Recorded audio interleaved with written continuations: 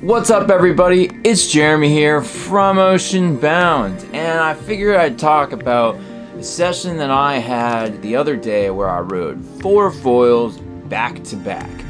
I have too many foils and I just simply need to trim down the quiver. All of these are potentially on the chopping block, but I kind of have my favorites.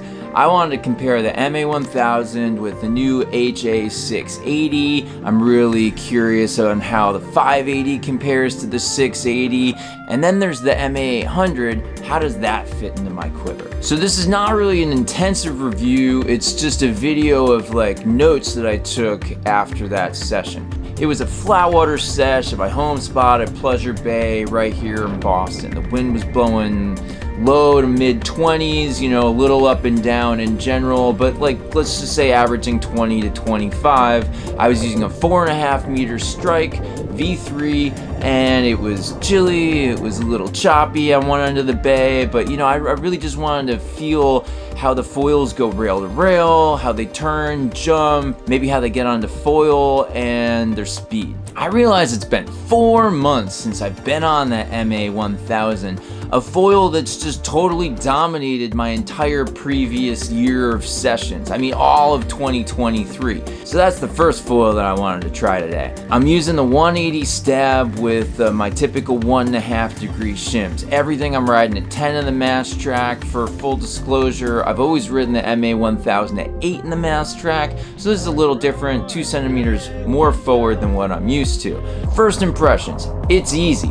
I got on foil with no issue. I feel like the MAs in general take a little more power to get up on foil, but I happen to have plenty of power this sesh, so that just wasn't a thing. This foil felt familiar and easy. Going rail to rail was super smooth, and I feel like it's playful at lower speeds. I'm not saying it has a low stall speed, but it likes to turn and it doesn't mind doing it at the lower speeds of its spectrum. These MA foils like to be active, so when I ride them flat and approach lower speed, they tend to drop out early. That can happen doing a tack or a jibe, and you know, they just don't really have a good glide game. Other notes on the MA1000 was on its jumping. I knew I liked the way this foil re-enters into the water when jumping, so I did a dozen or so jumps to kind of create a baseline for the day. It was nice, and it has a nice and cushy landing, which is really nice. Both, you know, flat jumps and really like jumps where the foil kind of points into the water on re-entry. It re-engages quickly, and I can tell you that after trying all of the other foils for the day, the MA1000 has the best pop out of the water. It could be because it's what I'm so used to from the last year, but it was a noticeable difference. So next up is the HA680. My ultimate dilemma is, do I keep the MA1000 and the HA680, or does the 680 replace the MA1000? Right off the bat, it seems to have about the same amount of lift as the MA1000 did, but I could also pump it up easier.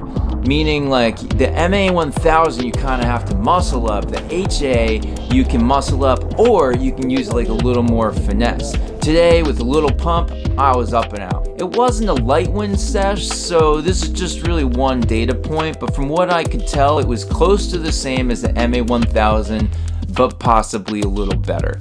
The stall speed is definitely lower. I went on a few glides and it just kept surprising me how it stays up when the MA1000 I know would have dropped out. The turning was great. The MA1000 felt really turny at lower speeds, and it prefers to be moving back and forth. This one's different. It feels more nimble, which makes sense because it's a smaller foil, but it's like quicker and zippier.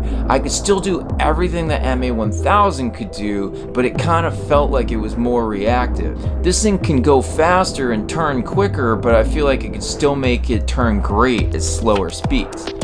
This foil also has like a noticeable up pump, which I've been digging because it kind of makes me feel like I can bounce from rail to rail, and I really like the way that this foil acts. Jumping was fine. As I mentioned, the MA1000 has the best pop, but I'm thinking that I can use the up pump with this foil to my advantage, maybe to give me more pop. I just haven't really had a ton of jumping experience with it yet. As the re-entry goes, it's different. It enters into the water fine, but it re-engages lift differently. So, you know, a little less than the MA1000. Sometimes you need to kind of give it a pump to stay on foil, or it just takes it a second. Its smaller size also makes the re-entry almost easier than the MA1000, but that cushion just isn't really there. So as expected, it's different, but it's certainly not a deal breaker. So I was there at Pleasure Bay, and I was curious what the HA580 would feel like right after the 680, so I took that one out. Now I'm pretty sure that the wind came down a little bit because I struggled more to get this one onto foil. I wanted so badly for this 580 to be so close to the 680 that I would get rid of the 680. More testing is needed, but I'm thinking I kind of need to keep them both. It does pump up on the foil, but it's just less forgiving than the 680. I could get it up, but I wasted a lot more energy, so going forward, you know, I'll be grabbing it when I have a certain amount of power. You could pump it up like the 680, but the lift was definitely less at lower speeds. But I'm not selling this 580, no way. I want to ride it whenever I can. I want to ride it with the dart and big waves, and that's all I think about. But this 680 has more range, so I think it stays as well. Everything else was to be expected. It had less glide than the 680, but turns better, more speed, maybe a little more playful. So then I brought the MA800 out for shits and giggles. It's been a while. I'm not really sure how many sessions I've had it when the wind is blowing like low 20s. This thing is just not fun to get on foil. I needed more speed, and I just didn't feel like I had a lot with the 4.5 in these winds to muscle it up. You know, I could get it up, but you have to kind of keep pumping to build more and more speed to keep it on foil. And once up though, it was fast. It certainly acted like a littler version of the 1000, but not as turny. It does everything at more speed, so its turns are not as sharp or as quick as the MA1000 could be, which just seems more playful. I guess because you can kind of go slower and enjoy it more. When I was on this, it really felt like it sucked at going upwind, at least, you know, compared to the HAs. They could go upwind great, and this just seemed to need to have more power to go upwind, but it wasn't like, you know, going upwind was generating more apparent wind. It was like it was working against me. But I do feel like this wasn't really a problem when I've ridden this thing super lit before. So I was considering saving this one because I figure it's a faster than the new HAs, and I could use that for racing. But now that I've seen the difference between these and the HAs, I'm not sure if I want to race with this one anymore just because of the upwind. Jumping was fine, smooth re-entry, but I was doing faster jumps versus more technical pops.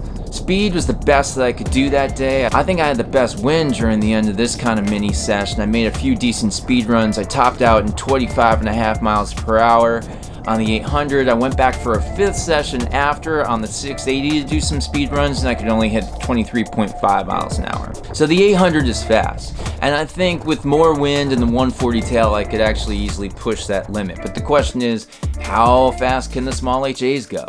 One thing I'd like to add is that I thought the breach resistance built into the MAs would put them on top, but the new HAs, in my opinion, are pretty good when it comes to not exploding when you get to a breachy situation. Not saying that they're the same, but the new HAs are just much better than the V1 HAs. I'm thinking that has to do with the flatter middle section. And for whatever it's worth, both new HAs are just a lot louder than the MAs in the water. I haven't sanded them down at all. I know my tail was making noise too, but this was noticeably different with the HAs. So what did I truly learn for this? What are my takeaways?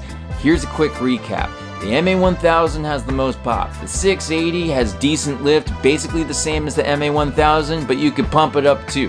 The 680 has a better glide.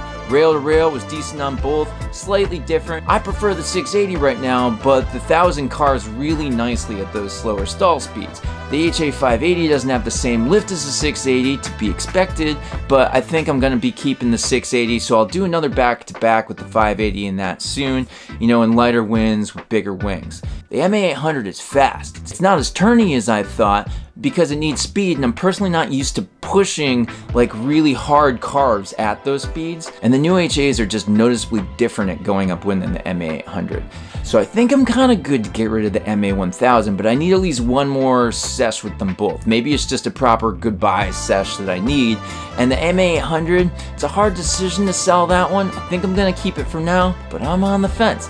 So let's see how fast we can get that 580 to go. And alright, that's plenty of thoughts from this, like, you know, afternoon of switching foils. Certainly not crazy scientific. I have so many things to try, new combos, new stabs, more back-to-backs, different conditions, fun stuff. So if you want to see some more of my videos and you haven't done so already, please consider clicking that subscribe button. Drop me a comment. Let me know if you agree or disagree with any of this. I'd love to hear it. We all have our own opinions. And with that, I hope all of you are doing well out there. I'll see you soon on the flip, and I wish you all an awesome day. Later.